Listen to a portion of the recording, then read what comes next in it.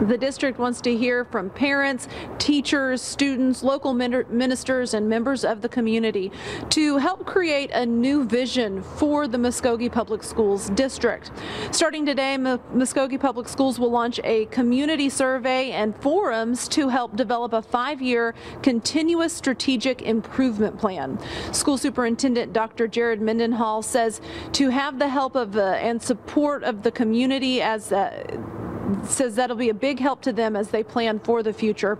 Mendenhall says diverse input will help create a plan that ensures excellence and success for students. He says this plan will allow our community to have a vision that positively guides our school district and indirectly the community of Muskogee. The survey is open from today through April 12th on the district's website, which we have linked to our website, and the district is also hosting 4 forums, one starting today and the others will happen in the next few weeks until April 4th. We have that information online as well, and the district hopes to have a plan ready to introduce to the school board by early 2020. Tess Monty, Oklahoma's Own News on 6.